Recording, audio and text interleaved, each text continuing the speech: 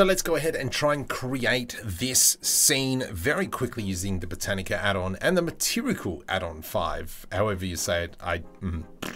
So this is what we've got so far: a simple fence, hopefully a brick wall with some bricks, some grass area here, and then I want to put a nice big tree in the corner here. That's all I'm going for, nice and simple.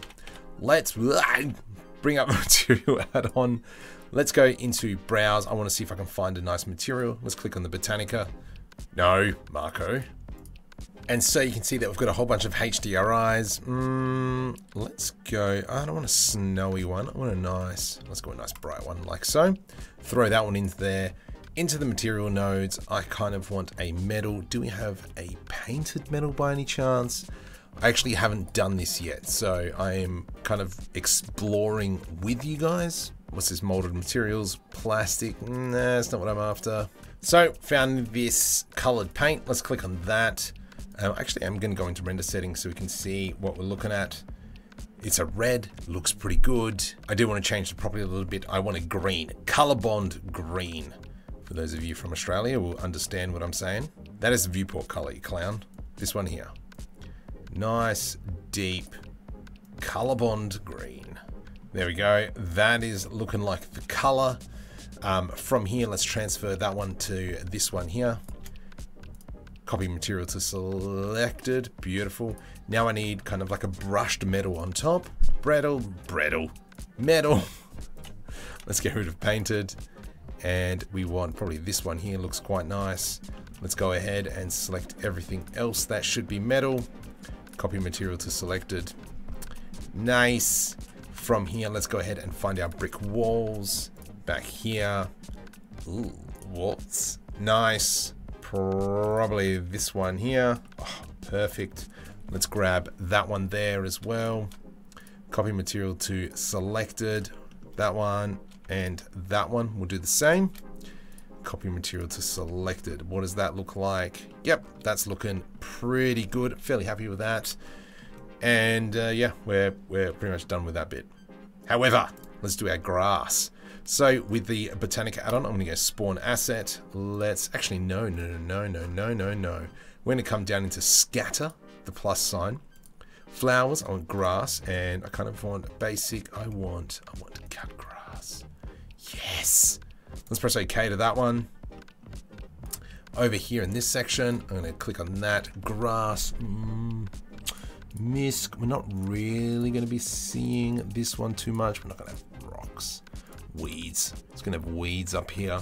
Technically, we're probably not going to be seeing this as much. But let's go with this. I want a flower bed park. And we'll do the same for this one as well. And go OK there. And so if we kind of come into this view, I think we're a little bit too low to the ground. So maybe what we might do is let's just expand that out. And then we'll bring the camera back out. Yeah, nice. That is looking pretty schmick. I think maybe we rotate the HDRI a little bit. So new window over here. Let's go into the shader editor and we'll go into world. All right, where's our rotation? Let's rotate that on the Z axis. Yeah, something like that. That's looking very favorable. I'm going to go shift right click. We can go away now. Put something, put our 3D cursor there just for now. Spawn. I want to spawn a nice tree. What do we got? There's carnivorous trees and then there's the other trees, which I don't know what the difference is, even though I probably should know. So I kind of, if there was like a walnut tree, do they have lemon trees? We do have a lemon tree down here. This hasn't loaded in yet, but that's fine. Let's press OK to that. Ooh, can we scale that puppy up? We sure can. There's a big juicy lemons.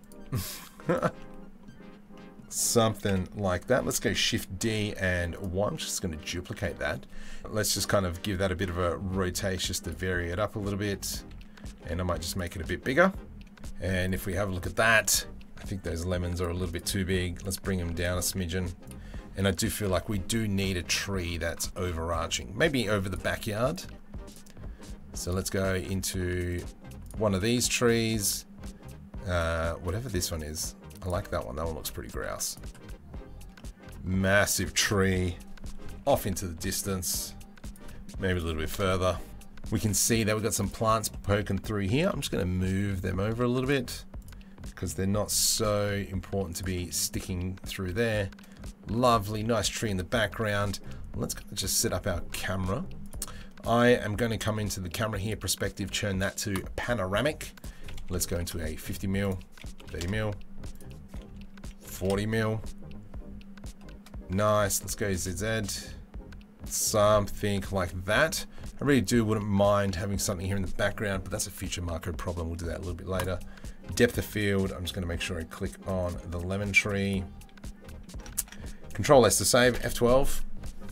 And just like that, wham bam, thank you ma'am. Subscribe.